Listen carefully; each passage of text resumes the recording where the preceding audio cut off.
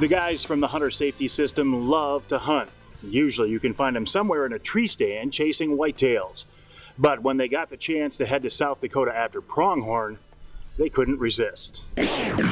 Jerry Wydner and Jim Barta have been hunting buddies since they were kids back in Michigan. These days they still hunt together, but not just in their home state anymore. You know, Mike, it was probably the most unique hunt I ever went on. It was Dakota Ranch Outfitters out in South Dakota, a man named Fred that invited us out. We originally were going to go whitetail hunting, but he called ahead of time and said, you know, you might want to grab your antelope license before you come out. And they're both archery? Yes. So the guys stopped at a local sporting goods store to take care of business. But they couldn't resist a little sightseeing after that.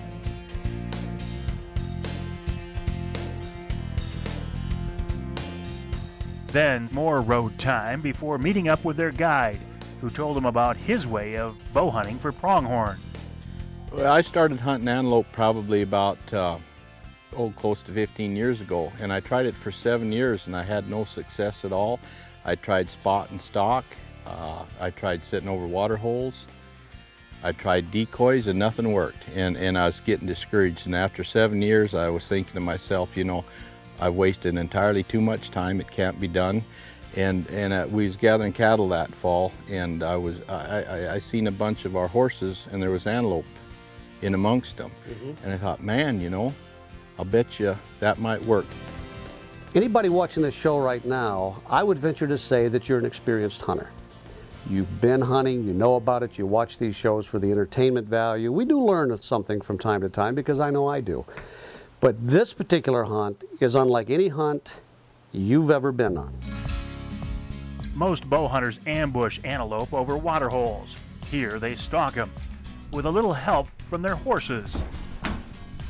We took these antelope, Mike, with a bow by walking up to them, starting at probably 500-600 yards away, walking up to that animal and shooting them with a bow. I shot mine at 25 yards.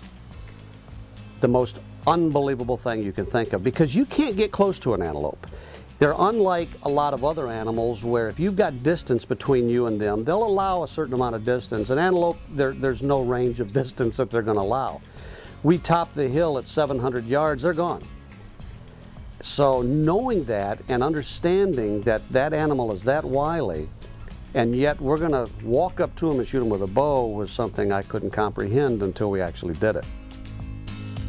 We got behind his horses. He had 2 horses. The reason he used 2, when he does it by himself, he does it with 1. But he used 2 horses because we had 3 people. We got the cameraman, the hunter, and the guide. Well, when you top the hill, which again, we're probably 600-700 yards away, you're behind the horses, and the antelopes are there, and they're wild, they're looking. And he says, now we've got to hold this for probably 15 to 20 minutes. Let those antelopes get acclimated to the fact that there are some horses on the hillside now. And you're looking at that and thinking, acclimated? We're 700 yards away here. And he says, yeah, but you got to let them ease. Now he's watching them through binoculars, and he will finally tell you, okay, it's now time to go. Okay, don't guide the guide, get going. If you go in right away real fast or too fast, they get a little flighty, and then they're on edge all the time. You got it from a far distance away. Let the antelope see you. Let all of them see you. Let them all get comfortable with you. And then even at that point, you can't just walk in on them. You got to watch them. If they're looking at you, if you see one that may be a little flighty, you just got to stop and just wait till that animal's calm, you know, or has calmed down. And at no point do you walk at the antelope. You always keep a perpendicular angle to the antelope themselves, and you back and forth until you're finally working your way in. Now, we stopped several times. He was making decisions constantly as we were going. I'm listening, I'm paying attention, because I don't really know what I'm doing here. I'm gonna just do what he tells me. And we, after 600 to 700 yards, got within 25 yards.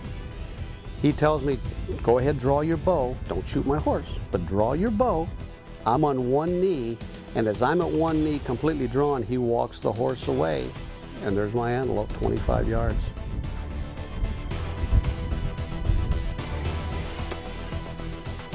Jerry was shooting into a pretty good crosswind, and because of that, he got a marginal shot on that animal. But they were able to sneak up on him again and get the job done.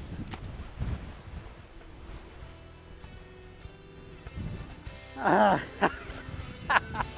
job. That's him, buddy. That is him.